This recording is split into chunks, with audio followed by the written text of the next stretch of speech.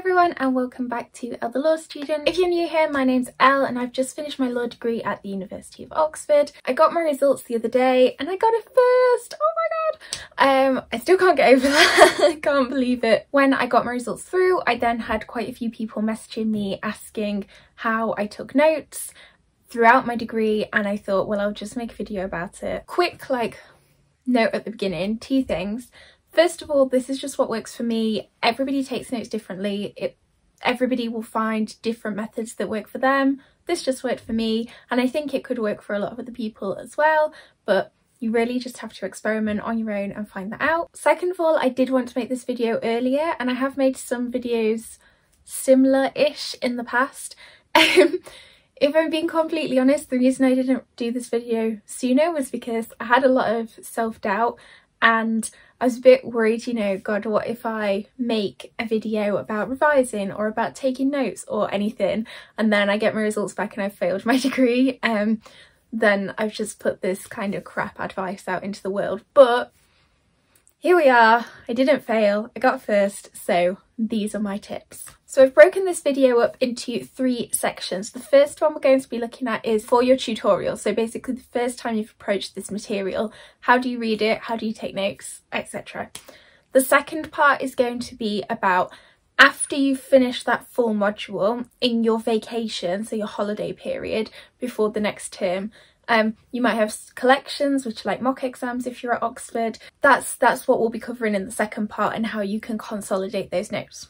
Then finally, in the third part, we're going to be looking at what you should be doing with those notes before your exam. So this is in your final revision stretch. What are you going to do with those notes? I'll leave timestamps down below because, you know, maybe you're a new student and so it's just kind of the first bit that's going to be useful, or maybe you're kind of coming into your final year and you're wanting to know, how do I take all of my notes from the past 3 years and condense them into something that's relatively manageable for your tutorial. So this is the very first time that you've ever come across this particular topic.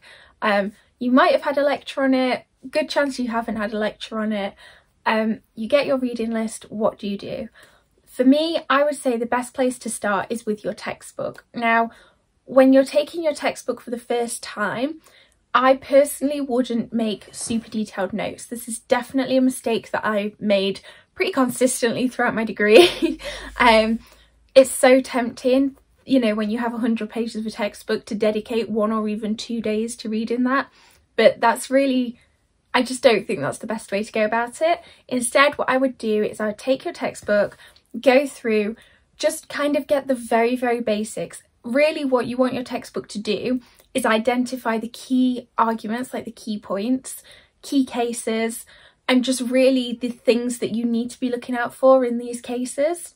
So now you've got all of that information from your textbook, what you want to go and do is look at your reading list and identify the key cases within that reading list. Sometimes your tutor will be really nice and do it for you and put little stars next to them, but otherwise it's up to you to do that. And because you have so many cases, it's really important to identify those key cases, because some of these cases you'll have to skim read or you'll have to just read a summary, and you don't want to be doing that with your really important cases. So now you've identified your key cases, what you want to do is you want to go through, and these are the cases that you really should be reading in full or kind of pretty close to full if you've not got that much time. So go through, I would probably start with the head note to get an idea of the facts more than anything else. So kind of go through your head note, look at the facts, see if they make sense. If they don't really make sense and you think you need more information, then go to the judgment itself to get those facts out. But really the key thing that you want to be focusing on in your cases is the reasoning of the judgment itself. As you're taking notes from these judgments, I wouldn't worry about being super concise or anything. I would copy and paste bits across, making sure you're putting it in quotation marks so that you don't accidentally plagiarise something in an essay. But yeah, I would basically write a subheading for each judge and then just sort of put in the key bits from their judgment. And this might mean that you have a case that you've got kind of a page or even 2 pages of notes on. That's fine. As you'll see later down the line, we're going to cut that down a lot. I do understand though that sometimes it's just not possible to read a full case, and especially in private law, I'm especially thinking of contract law here, sometimes your cases are sort of 200 plus pages long.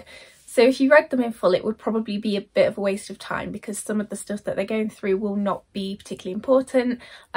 Definitely had this in international law. A lot of international law cases will include huge amounts which just aren't relevant for what you're looking at that particular moment in time.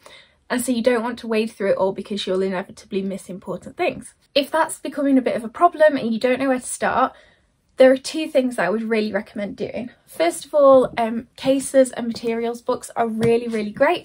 This one is my one for public international law, but I tried to get hold of one of these for basically each subject. So I have one for contract, I had one for land, one for EU law. This is my one for tort law, text and materials. These are just really useful for basically picking out what the key points are, and also will probably provide you with some references that you can then go and check in the case itself and that kind of thing. And that's just really useful because then you're going in with an idea. Also make sure, you know, go back to your textbook, because at the beginning the textbook is quite useful for just kind of picking out those key details. That doesn't mean that you shouldn't then be using those textbooks, so do go back and use your textbooks, find out what the key bits are, because then that will just help guide you in the case and in making your notes. Another top tip is to find a case commentary. Quite often case commentaries will only be like 5 pages long, sometimes they'll be a lot longer, but often you can get some fantastic case commentaries that will really help you to just understand the reasoning of the judges. I think a good example of this is Professor Swadlin's case commentary, I think on Stack and Dowden, which is a land law case. And for me that really helped me to understand the case itself, and that was so short. So those kind of things are definitely worth looking out for. So now that you've got all of that stuff for your case, just to make it easier for you, make sure that you separate that out into your facts, the issue and what was held, and then I would just underneath that pop all of your details about the judgment and that kind of thing. Next, on to articles.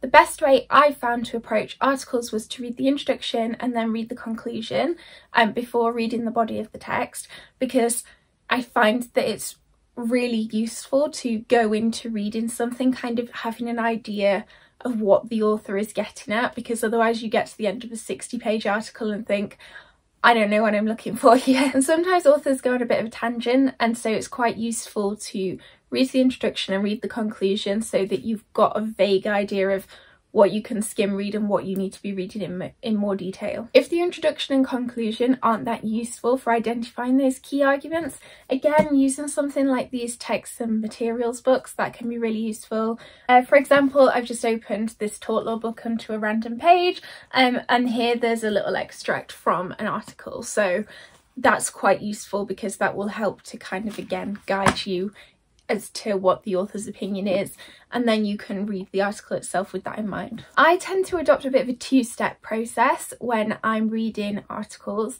just because I find it very difficult to focus sometimes, and sometimes I end up taking way too many notes and they don't make any sense. So basically the first time I will read it, and I will kind of read it pretty carefully and highlight, and then at the end of each page I'll summarise in my own words. I bought myself an iPad to do this because I did try doing it just on my laptop or printing stuff out, but I ended up wasting so much paper and I didn't want to do that. And I just found using my iPad was really nice, but it's definitely not essential. I just thought I'd treat myself a little bit because I had some leftover money from my student loan. So that's what I decided to do, and I found it really useful with the Apple Pencil and everything. But again, definitely not necessary. That was just a bit of a splurge for myself. Once I've gone through and highlighted the key bits and like summarised it myself, I then just basically type up what I've summarised, and I find that really helpful, and it means I don't have loads and loads of notes, but it also means that I kind of understand it. And then finally, just before your tutorial or class or anything, first of all just check and see whether your tutor is okay with you taking a laptop into that tutorial or class. Most of them in my experience are, but some of them prefer that you don't.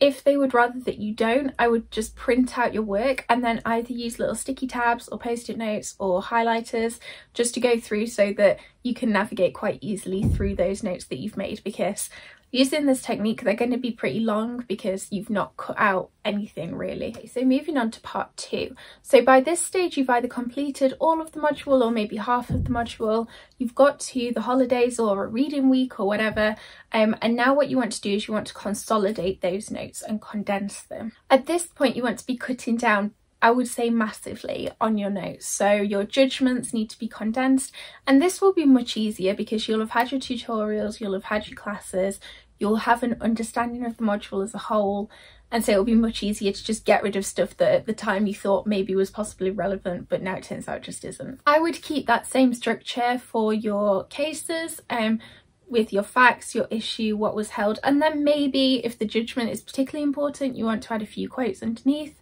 But in general, say it's probably fine. I think the main thing that you want to keep an eye out for is if there were kind of different lines of argument that we use to reach the same conclusion. So for example, conflicting judgments that still reach the same conclusion in the majority. If you're still struggling to figure out exactly what's relevant, again, just go back to your textbooks, go back to your cases and materials books, and if you're really stuck, just send your tutor an email and just say, I think I'm struggling to understand exactly what the really essential takeaway bit of this case is. And hopefully they'll be able to send you some case commentaries or just explain it to you or something like that. And then with your articles, usually during term time I write quite a lot of notes about articles. In the VAC, the best thing for me to do is to go back and just write a paragraph basically, summarising the author's view, and yeah, just putting it in my own words. I find bullet points aren't that helpful. I don't know why. It just helps me to see it in full sentences. So that's what I tend to do. I just tend to go back, write it in a solid paragraph, and summarise. At this point as well, if you've had any gaps during term time, go back and fill those now, or just if there were any cases that you read really quickly or didn't realise were really important, just go back and read them again, using that same structure that you did sort of before your tutorial. Finally, you're on stage 3, you've had your tutorial notes, you've had your sort of condensed notes if you will, and now you're on to your very final, like final form, zhuzhed up, fantastic, exam ready notes. First thing, super important, you need to make sure you know which topics you're revising. I'll go through this in a later video, but obviously you don't want to be spending lots of time and effort going through notes if you're then not actually going to use those notes. So make sure you've decided on that before you kind of start this process. You might have had collections and that kind of thing at this point, so make sure you go through any feedback either from those collections or previous essays, just because like if you've made any mistakes in your understanding of cases, you'll have that feedback now, and so you can make sure that everything is correct. Also, as you're going through past papers, you'll see certain topics come up time and time again. You'll see certain bits of exam feedback, like examiners feedback coming up time and time again.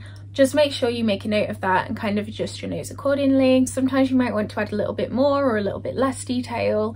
Sometimes if there's a particularly complicated concept, you want to kind of just pop that in your own words. I did this just in red or a different colour just so that it really stood out to me. For example, there were some bits in trusts law and land law which I could understand but needed reminding of, and so I would just kind of write that out for myself to quickly flick through. However, I think overall the most important thing at this stage is your opinion. Make sure that if you've kind of done a summary of an article or there's a contentious case or something like that, just write your opinion down, because that's the thing that's going to get you kind of pushed into the high 2-1 first level marks. Do you agree with that author? Do you disagree? Like, why? Do you think a case should have been decided a different way? All of these kind of things, and think of other examples as well. So link cases together, link authors with evidence that their argument is right or wrong. You know, these are the kind of things that I would do in that very final stage of note taking. In hindsight, I would do this kind of final tip all the way from stage 1 to now, but I didn't start doing it really until kind of stage 3. So anyway, make sure you're making the most of the heading feature on Word. It just makes everything so much easier to navigate. It just means you can have a contents page at the beginning of your work, and that makes everything a lot easier to navigate. And yeah, I think it's a good idea. I hope that this was useful. If you have any more questions, leave me a comment down below or just send me a message on Instagram or Twitter or something like that. I hope you all have a lovely day and I will see you really soon. Bye bye.